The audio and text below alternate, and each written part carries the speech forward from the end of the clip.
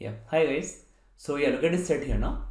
So again, this set is about linear arrangement involving two parameters here. So one is arrangement as well as we have this people liking sports here. Okay. So obviously, if you read here, there are six conditions here, and if I count these condition as individual also, there are some total 8 to 9 conditions here.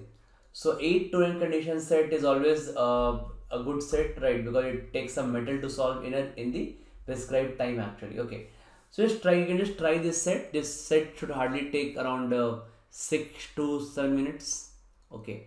And if you cannot, you can just see my approach, how I'm approaching such set, writing all the indirect points outside the cases, direct points inside the cases. Okay. Trying to consolidate all the point in the end, right? So just try to observe how to do it. Okay. So basically in the arrangement set, so I always tell start with at least two cases. Okay, you can just start off with at least two cases. For example, here is 1, 2, 3, 4, 5, 6 and 7. There are 7 persons here. You just draw two cases here. 1, 2, 3, 4, 5, 6, 7. So if I start off with two cases here, guys, so what we'll observe here. So again, we'll just try to read the points and put all the indirect points outside the table, all the direct points inside the table or the cases. So this is my case 1 and this is my case 2. So look at the first point, guys. Now first point says that A sits third to the left of the person who plays soccer and third to the right of H. So from here, actually if we try to extract the points, so the total there are actually 7 persons here. So A sits third to the left of the person who plays soccer.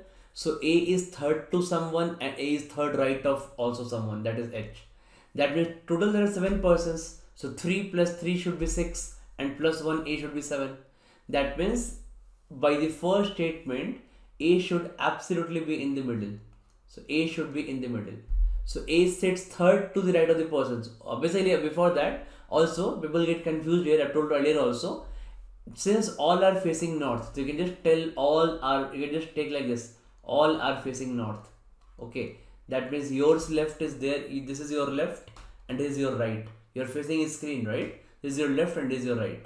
Okay, so you can simply proceed like that again. So all this is simple. Okay, just move like that. Okay, so now A should be in the middle. Why? Because A sits third to the left of the person who plays soccer. That means the person playing soccer should be at this end.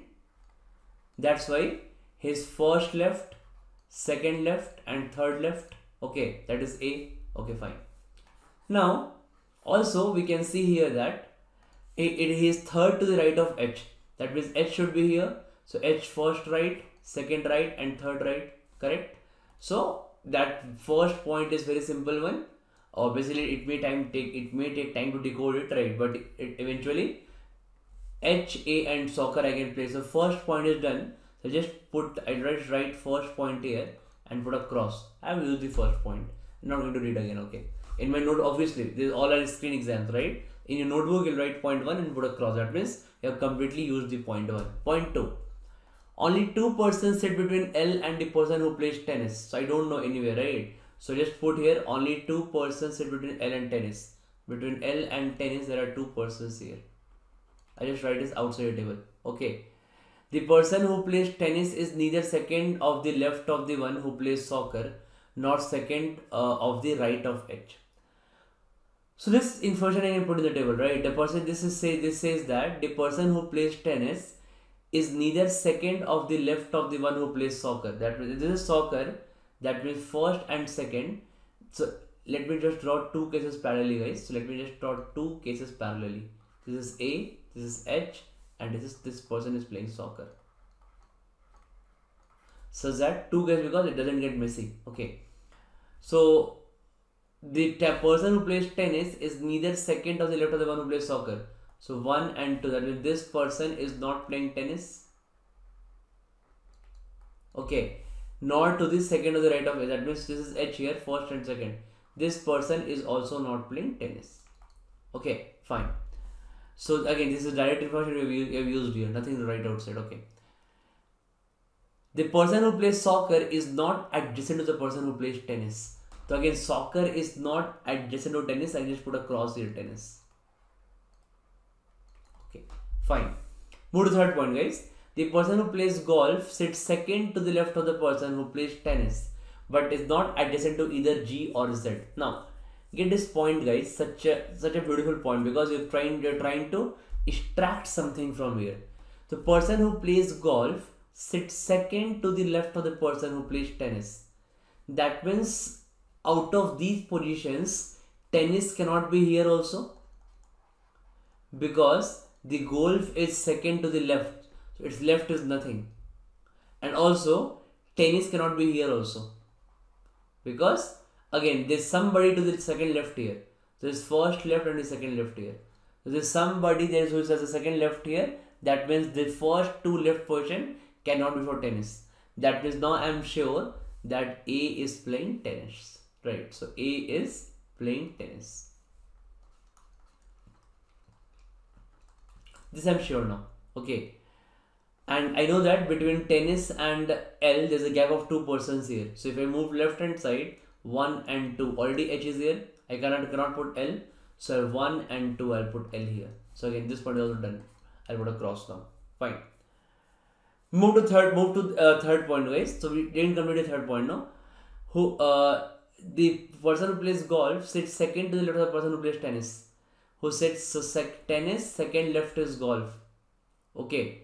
So person who plays golf sits second to the left of the person who plays tennis. So just mark here 1 and 2. I'll mark golf here. Okay, I want golf here. Okay. Now, but is not adjacent to either G or Z. That means golf is not adjacent to, that means this cannot be G and this cannot be Z. So this position cannot be Z, G or Z. Okay, so just mark here. B is neither adjacent to A nor plays golf. So B is not adjacent to A. So let's put a cross at B here, guys. B is not adjacent to A. Nor plays golf. So B doesn't play golf, right? So I'll just put here, okay, that B doesn't play golf. That means this is golf here. So I'll put a cross at B. The B cannot be at this person. Put a golf.